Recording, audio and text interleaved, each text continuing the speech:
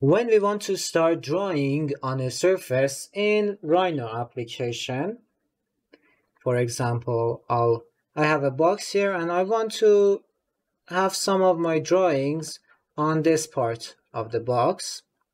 So we went to here, 𝐶plane, using the set 𝐶plane to object command.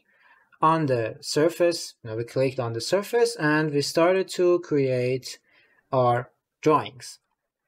So in Rhino 8, this is really easier and faster. So you can, from this part, select Auto 𝐶plane and while holding Ctrl Shift and click on your surface, you can put 𝐶plane on that surface of your work, and really easily you can start drawing forms that you want.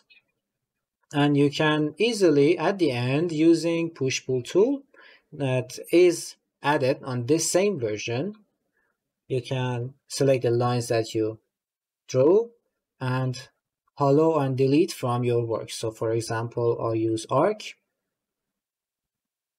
and create this here, and using push-pull, I'll delete this area really easily.